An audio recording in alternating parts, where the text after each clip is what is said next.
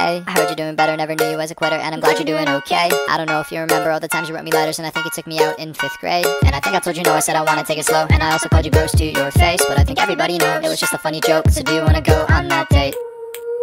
I've been feeling quite amazing, flying kites with you, rephrasing words from songs that I wrote myself.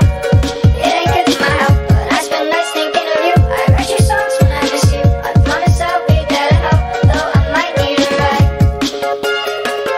You keep catching my eyes, even when I terrify.